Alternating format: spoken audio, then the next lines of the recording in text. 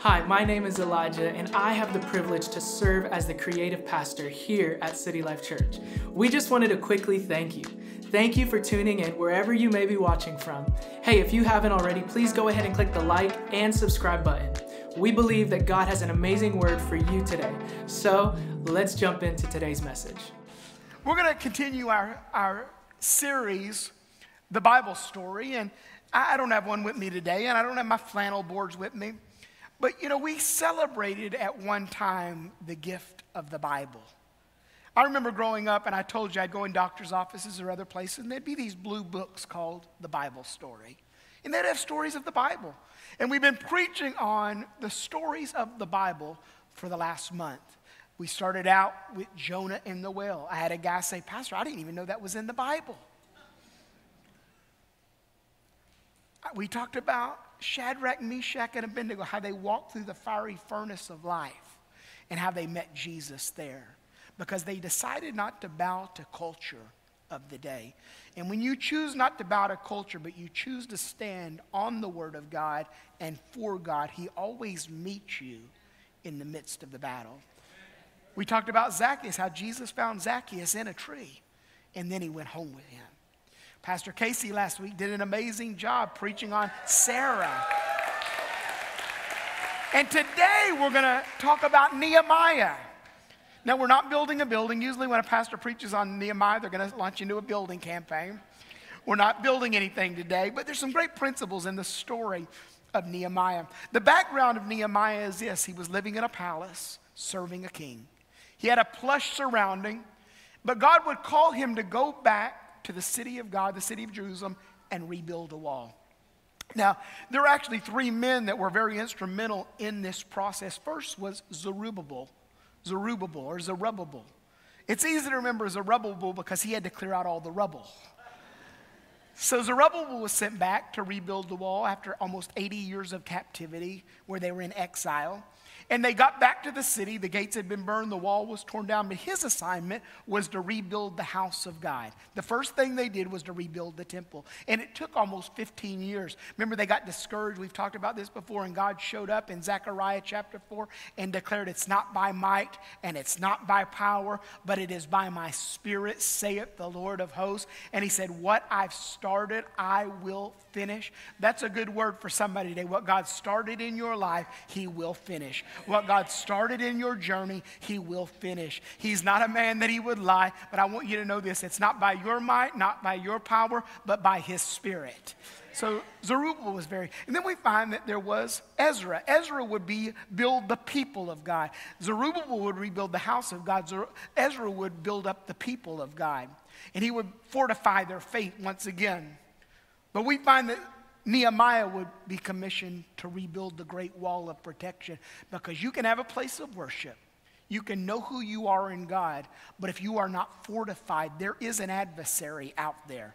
There is a thief that comes to steal, kill, and destroy. And if you ever want to make it to the abundant life, you've got to understand that you have to be under the fortification and the protection of the kingdom. And here we're going to pick up in Nehemiah chapter 1. Where Nehemiah is in the palace. He has the easy life. I mean, he's in the palace with the king. Not just in the palace, he's in the inner sanctum of the king. He's right there in a special place, the holy place of the king. And here's what it says. "These are the memoirs of Nehemiah, the son of Hekeliah. In late autumn, in the month of Chelsea, in the 20th year of King Artaxerxes' reign, I was at the fortress of Susa, Hannah, and one of my brothers came to visit me with some other men who had just arrived from Judah. I asked them about the Jews who had returned there from captivity and about how things were going in Jerusalem. They said to me, 'Things are not going well. For those who have returned in the province of Judah, they are in great trouble, discouraged, and disgraced. The wall of Jerusalem has been torn down, and the gates have been destroyed with fire.' But when I heard this, I sat down and wept. In fact, for days I mourned and fasted and prayed to the God of heaven." We find that Nehemiah was just in the palace serving. And one day some of his family came and some of the members of a royal entourage as they would visit the palace and give tribute to the king. And he said, "How's it going back home?" And he said, "It's trouble. The wall's been torn down. There's no protection." Everything that could be pillaged has been pillaged. There was this roaming group of what they called Edomites, and Edomites would steal and pillage everything. He said because there's no protection, they're stealing everything. He said people are discouraged. The city has become disgraced. And immediately it broke the heart of Nehemiah. And Nehemiah became burdened. Now, when I was growing up in the church, we heard a lot about being burdened, having a burden. Now, if you've not been in church very long, you may not know that word, but it simply means that God stirs your heart and gives you a heavy heart of compassion for something. And sometimes you're looking for a ministry, and God places the ministry right there before you. I remember hearing a story about Mother Teresa. A young reporter asked her, he said, do you really feel called to feed all these hungry children and live in the slums? And she made this statement, the need's the call. Sometimes the call is not a stage or a platform. Sometimes the call is not a microphone in your hand, but it's just a broken place God puts before you and a hurting people that God puts before you. And he said, there's the call, it's the need. In a moment in the palace, Nehemiah became burdened. And the Bible said he began to pray. He begins to cry out to God. And one day in Nehemiah chapter 2, while serving the king, this is what happens. Early the following spring in the month of Nisan, during the 12th year of King Artaxerxes' reign, I was serving the king his wine. I had never appeared before him with sadness. So the king asked me, he said, why are you looking so sad, Nehemiah? You don't look sick to me. You must be deeply troubled. Then I was terrified, but I replied, long live the king. How can I not be sad? For the city where my ancestors are buried is in ruins, and the gates have been destroyed by fire. The king asked, well, how can I help you? With a prayer to God of heaven, I replied, if it please the king, and if you are pleased with me, and I have found favor in your sight, send me to Judah to rebuild the city where my ancestors are buried. Here's what happens. He's serving the king. And what you have to understand, you never came into the king's presence with a sad or distressed countenance, because everything in the king's presence had to be about the king. You could not make it about you. So the king had never seen him in this state before. And the king asked, he said, Nehemiah, what's going on? You don't look sick, but surely you're distressed. And he began to pray. So it comes to him, he says, long live the king. He realized what would happen if he was not serving the king with joy. And the king said, tell me, Nehemiah, what's going on? And he said, how can I be joyful when the place I'm from, where my ancestors are buried, is in distress? Matter of fact, it's been disgraced. The wall's been torn down. The gates have been burned with fire, and the people are just remnants. And then the king said this, how can I help? I think sometimes we come into the presence of the king overwhelmed, but we never petition him. We come in sad, but we never petition him. We come in overwhelmed, but we never petition him. We come in with this heavy heart and this solemn spirit, but we never petition him. We serve a God that is not only able, but he is willing. And the Bible said, the king asked, what can I do for you? What can I do to help Nehemiah? The Bible says we have not because we've got some church people in the room today. We have not because we ask not. I think sometimes the king is waiting and just saying, what do you need? I'm here. I'm a very present help in a time of trouble. If you will call upon my name, I'm always there to be found. The king said, what can I do for you? And then the Bible said, in a moment of transition, in a place of prayer and solitude, we find he said, I need favor. He said, I need favor. I'm telling you, I pray every morning that God's favor would rest on me, my family, and this house. Matter of fact, this is a household of favor.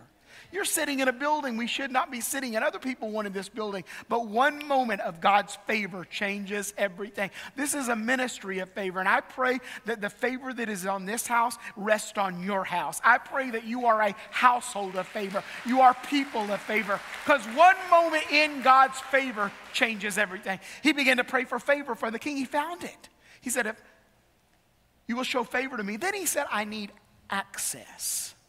He said, I need letters. I need letters to the governors. I need letters to the treasury and to the fortress. And I need letters to those that rule and reign so that I can have access. I'm praying as God gives you favor, He gives you access to the right places. He gives you access to the right people. He positions you at the right moment. Because if you ever find yourself at the right place, at the right time, surrounded by the right people, and you know that you're serving the right God, anything is possible. And He said, I need access. I need access. I believe God's about to open some doors for some people. He said, not only do I need access, but I need authority. Father, I need authority. What he needed was this. When he got back to the city of Jerusalem, he needed them to see him not as a cupbearer, not as a man that lived in a palace, but a general contractor. Somebody that had the plan for the day. Somebody that walked in the authority of the king. And I'm praying this, that when people see you and when the world sees you, they don't see the label of your yesterday, but they see the authority of a king. They see the authority of the word of God. Matter of fact, Jesus said this, all authority in heaven and earth has been given to me, and I give it to you. It's time that the people of God take hold of the authority of a kingdom and the keys of a kingdom and rise up as people of the kingdom. He prayed for authority. I need them to see me as a man with a plan. I need them to know that I'm here on assignment of the king. Then he began to pray for wisdom. Lord, I need wisdom in this journey. I need to know how to maneuver. I've never done this before. Sometimes it's okay not to know because you serve the one that does know. He holds all truth, the Bible said. He's the revealer of truth. And it's okay not to know. Sometimes we try to fake it. I'm telling you, the plan is not fake it till you make it. The plan is asking the one that holds all truth to give you wisdom and understanding. He said, if you will ask, I will give it to you liberally. I will give it to you in abundance. Matter of fact, I'm an Alpha God and an Omega God, a beginning God and an end God. I lack for nothing. And if you ever get the revelation that he's timeless and spaceless, it changes the way you live your Christian journey. You say, well, Pastor, what does that even mean? That means he's not only in your crazy now, he might be in your messed up yesterday, but he's also in your prophetic future. But here's the revelation, all at the same time. He's not bound by a day, not bound by a night, not bound by a morning, not bound by a rising. Here's what you have to understand. God is God, and he is in your yesterday while he's in your present, but he's also in your tomorrow. And when you trust him and serve him and begin to allow him to give you wisdom, he begins to deposit it in your journey. But then Nehemiah began to pray for victory. He said, Lord, let me finish what you start. Father, I don't want to just get the wall half built, 3/4 built, but I want to finish and I want to have victory. And the word was this, that God would be with him and God would fight for him. They leave the palace and the wall begins to build. Brick upon brick. Mortar being mixed. The wall is coming up. And I'm telling you, things are going well. This cupbearer is now a general contractor. There were times we were building this, I felt like I wanted to be the general contractor, but Frank was our general contractor. I'd come down here and get everything messed up. I'd say, Frank, can we move that wall over? And he said, but if we do, Pastor, it's going to cost this, this, and this. I said, nah, just leave the wall there. But there were times I said, go ahead and move the wall. You know, you just walk around and see it and don't always. But he now is not a cupbearer, he's a general contractor. He's building the wall. And they're building this fortress for the people of God and this security for the people of God. And we pick up in Nehemiah chapter 4, verse 6. And at last, the wall was completed to half its point. It was around the entire city, for the people had worked with enthusiasm. But when Sanballat and Tobiah and the Arabs and the Amorites and the Ashdodites heard that the work was going ahead and that the gaps in the wall of Jerusalem were being repaired, they were furious. They all made plans to come and fight against Jerusalem and to throw us into confusion. But we prayed, I love this, but we prayed to our God and guarded the city day and night to protect ourselves. Here's what it says. They prayed to God and then they protected the city. Here's what I believe. Sometimes we're waiting on God to do everything. He said, if you train your children the right way, I, Father God, will keep them. If you bring your tithe and offerings to the storehouse, I will open the windows of heaven. If you pray the prayer of faith for the sick, I will release the healing. There are some things that God says, this is a partnership. The Bible said they began to pray because the enemy wanted to come in and confuse the work of the Lord. But they were focused, the Bible said. The wall was already half up. And the Bible said when they heard that the breaches were being repaired, here's what you have to see.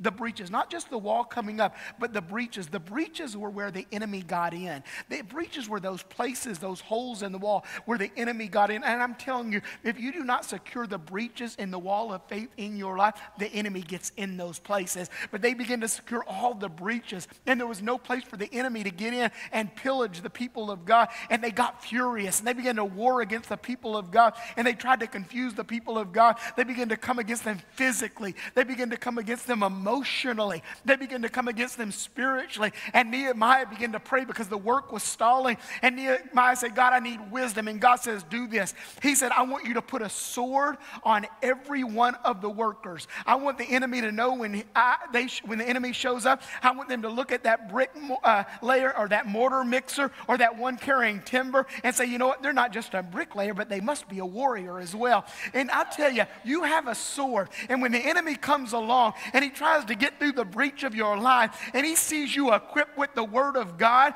and he knows that you are equipped with the sword of the word of God, it makes him nervous, because the only thing that will defeat the adversary of your life, it's not your talent, it's not your money, it's not your means, but it is the word of the living God. The Bible said it's sharper than any two-edged sword. And he said, put a sword on every worker. But don't just stop there. Come help me, Pastor Jason. The Bible said he put a sword on every worker because when the enemy comes in, I want to know that we're ready for battle. But the Bible said when the bricklayer was making a brick, the enemy would come in and kill the bricklayer. And then he'd come in and kill the mortar mixer. Those that were carrying timber from the lowland, he would kill them. And the Bible said finally, it hit Nehemiah. He said, I'll tell you what I need you to do. He said, when the bricklayer is laying brick, I want you to take the mortar mixer and have him draw his sword out. And I want him to stand back to back with that other worker. And those that carry timber, when they're not carrying timber, have them draw their swords out. If they're not in their assigned position, they can be people of warfare. And I want them to stand back to back with that one that is working on their assignment. And I want them to put the enemy on notice. If you're going to get to him, you've got to come through me.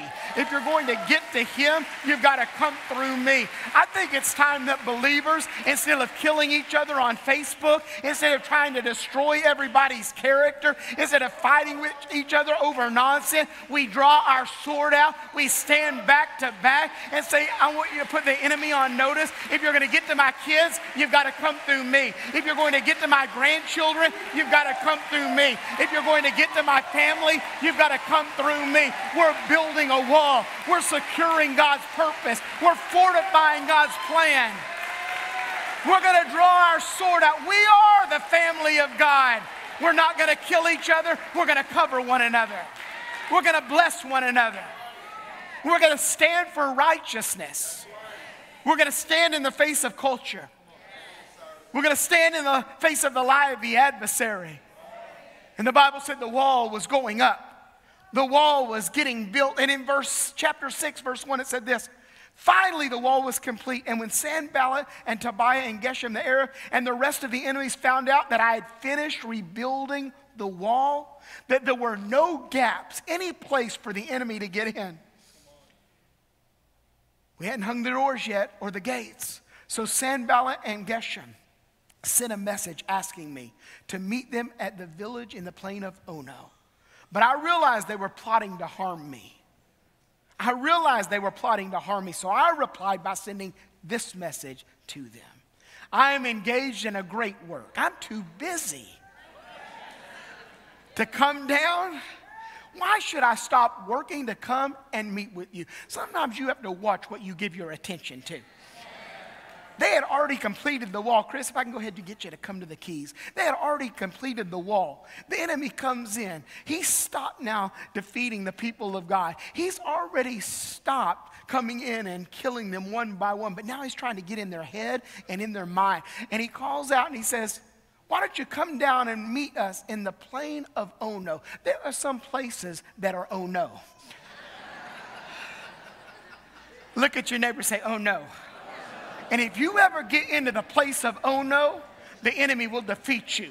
But if you ever have discernment that that's an oh-no place and I'm not going there, I'm going to stay on the wall because my assignment is too important. My family is too important. What God has placed me in is too important. Oh, no, I'm staying on the wall. Oh, no, my family is now secure. Oh, no, I'm too busy doing a good work. I've got a good word. I've got a good report. God's doing a good thing to mess it up. And I've made up my mind. For me and my house, we're going to serve the Lord. We're moving into God's goodness. We're moving into a place of purpose. We're going to walk this thing out by faith. I love what the Bible said. Here's what happens in the book of Nehemiah in chapter 4. The Bible said Nehemiah gathered families together and he put them in strategic places on the wall. And he said, I'm going to give you bows, I'm going to give you arrows, I'm going to give you swords, and I'm going to give you spears. And he said, you're going to stand as a watchman on the wall. And if the enemy comes in, I want you to make a shout and make a sound. I love that City Life Church is not the only church, but we are watchmen on the wall. And we've been placed at the right place in Tampa, Florida.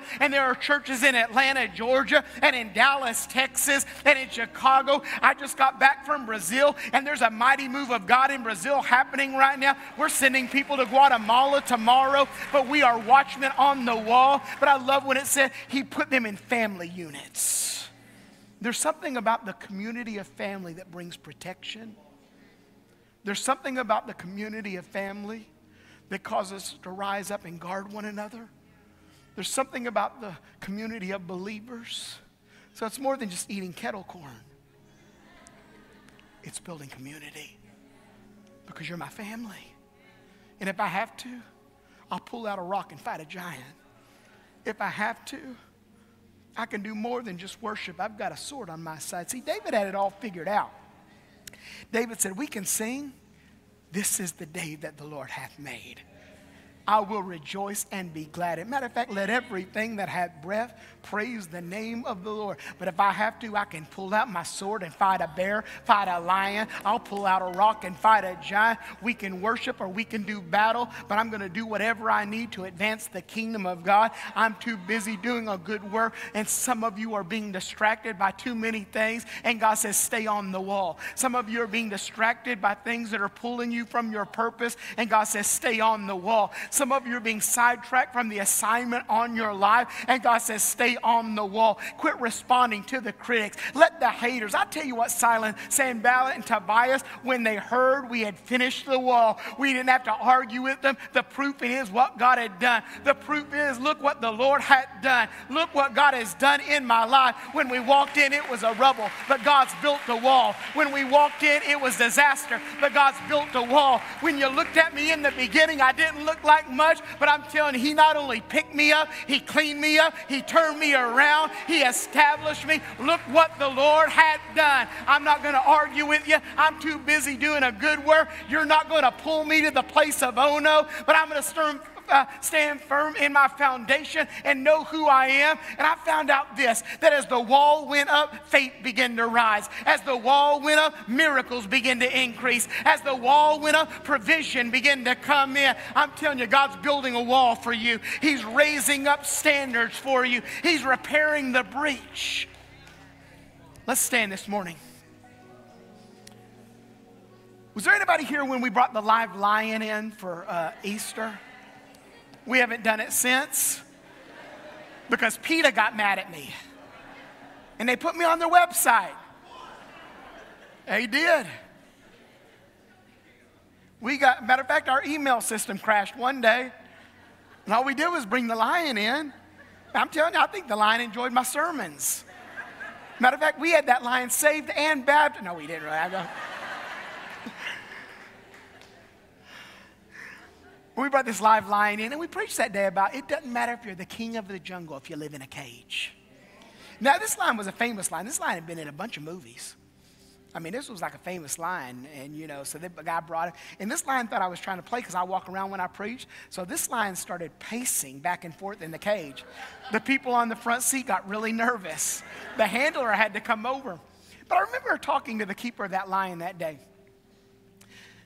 I said, do you think this lion may roar?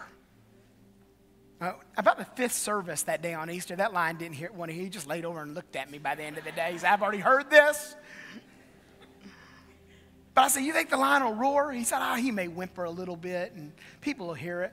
I said, but you think he'll roar? He said, no. He said, if he roars, it'll clear the building out. He said, the lion is the king of the jungle, not because he's the strongest animal, not because he's the fastest animal, not because he's the swiftest animal or the stealthiest animal. He's the king of the jungle because of the roar he possesses. He said, if this lion roared, you could hear it from miles away. He said, that's why he's the king of the jungle. He said, his roar can stop an elephant in its tracks. His roar will paralyze other animals. And I began to think about that scripture. There's an adversary moving around like a roaring lion. Come off the wall. Let me through the breach. Seeking whom he may devour. But the Bible says they just ignored the adversary. Here's the truth and the revelation. If you ever realize that you've got a roar, and it's the roar of the lion of the tribe of Judah, you just simply say, I'm too busy doing a good work. I'm too busy on the wall. Me and my family are covered by the grace of God. We're covered by brand new mercy this morning. Matter of fact, I'm not who I used to be. I'm a new creation in Christ. Old things are passed away and all things have been made new. We're building a wall. We're on assignment for the King. I'm going to pray over you today. And this is what I'm praying. I'm going to pray the points that we declared that Nehemiah prayed for. We're going to pray for favor in your life. I'm going to pray for access to the right places. For some of you, God's going to give the right ideas and a strategy. Some of you, He's just going to plant you and give you access to the right people. I'm going to pray that God unleashes an authority in you. Because you can have a position but no authority. You can have an assignment but no authority. But if you ever walk into that position with authority, it changes everything. Matter of fact, the authority of the kingdom unlocks things in the heaven and releases things here on earth. And I'm going to pray for authority in your life. I'm going to pray that God gives you wisdom. For some of you, one moment of wisdom and one key of wisdom would change everything in your journey. One right decision would turn everything around. And I'm going to pray that God would grant you wisdom. And I want you to pray. I want you to know that in this declaration, listen, that you've already been stamped with victory. Because what God assigns and what God commissions, He already declares the other side and the ending marked with victory. Because here's the revelation. He said, the battle's not yours. The battle is mine. He told Nehemiah, I'm going to fight for you. And here's the revelation. You and I may have, but He's never lost a battle. There's not been one battle He's lost. He's never been knocked down. He's never been knocked out. He doesn't have any marks on the losing column. He is undefeated in every battle. And when you ever get the revelation that God is fighting for me, He's pushing back the darkness, He's already established me, you just simply say, you know what? I'm too busy. I'm going to listen to the right voice. So I'm going to pray over you today. If you're ready to go to places and walk in places and complete that assignment, I just want you just to close your eyes with me. And you allow me to bless you today. And the worshipers are getting ready to come and lead us into worship. And I want to pray and come into agreement today and just believe that God is going to work. Father, I just pray right now, Father, for favor. I pray, Father, that you would mark your people with a favor, Father, that only comes, Father, by kingdom assignments. I pray, Father, that it would be released in their life. What they could not earn, what they do not deserve, Father, would go before them, Father, and make crooked places straight. Father, I declare you are giving them access to the right people. You are giving them access, Father, to the right places. You are giving them access, Father, to walk, Father, where they have never walked. And Father, you're releasing a kingdom authority right now. I declare you're unlocking things in the heavens. Father, I pray, Father, let it happen on earth as has already been declared in the heavens. Father, I declare your kingdom is being released. And Father, there's authority coming forth. And Father, right now, supernatural wisdom and understanding is being released over your people, Father. And they are being marked with victory. They're going to have a shout of victory, a declaration of victory, a song of victory. And Father, I declare declare every weapon that is formed against them has already been defeated. Every giant has to fall. And Father, I mark them, Father, with an anointing and a grace. And I pray it in the mighty name of Jesus. And what you have started, you will complete. You will complete. Come on, if you believe that, say amen and amen. Thank you so much for watching this message. We pray that it encouraged you. Our church is not built on one individual, but on the sacrifice of so many. And so you being a part of that means so much to us. Our vision here at City Life is to reach the lost, help restore what has been broken, and to release people into their God-given purpose. If you would like to partner with us today, text GIVE to 844-311-1777 or visit our website. For more great content and messages, be sure to like and subscribe to our YouTube channel. You can also download our City Life app and follow us on Facebook and Instagram while you're at it. Our services are at 9:30, 10:30, and 11:30 a.m. Eastern Standard Time. We'd love to have you be with us in person at one of our locations.